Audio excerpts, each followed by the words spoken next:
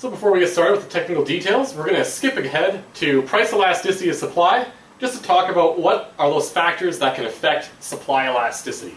So here we're going to see that there are three general categories. So we've got the feasibility and cost of storage, we've got substitutes in production, and then finally we've got time period, much the same as we saw with the factors of demand elasticity. So what exactly do these all mean? Well, for the first one, feasibility and cost of storage. Well, when a firm decides to produce a particular quantity, they need to know how long that good is going to be able to stay on the shelf. Now, for most things like products, it can just sit there and it's not really going to make a difference. But there are examples of particular goods that really can't stay on the shelf for very long. Like, what about the difference between fresh tomatoes and canned tomatoes? Well, fresh tomatoes tend to spoil very, very quickly. You really can't store them. So we're going to say here that their supply is going to be very inelastic. That's to say that they're going to produce a certain number of tomatoes and they've got to get rid of them if they're starting to spoil. Versus, say, canned tomatoes, which can really stay on the shelf for months or even years. In this case, we would see that the canned tomatoes would be more supply elastic because the firm can change the production of them more easily, knowing that they can sit on the shelf if need be. With two, we're going to look at substitutes in production. So that's to say, this company is got a choice between producing one thing or another, and the easier it is for them to switch from producing good X to good Y, the more supply elastic that good will be.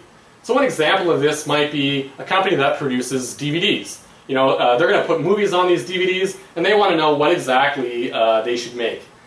Well, here we're going to say that the supply will be very elastic, because the company can decide between, say, putting the new Batman movie on that DVD or the new Spider-Man movie.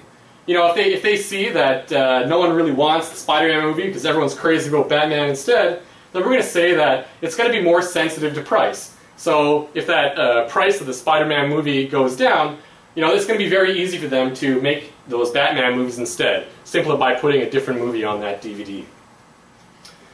For three, we're also going to have a time period. So we're going to see this later on in the course, but this really relates to the difference between short run and long run.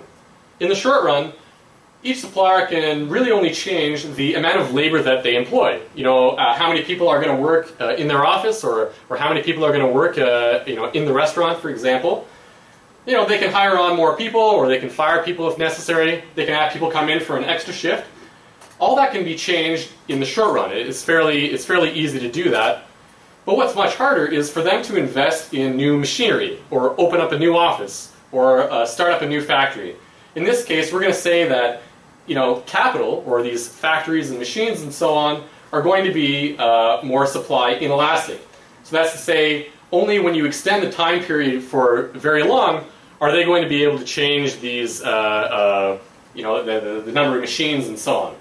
So the longer the time period, the more supply elastic that firm will be, because once you go into the long run, they can change not only the labor, but also the capital for their production.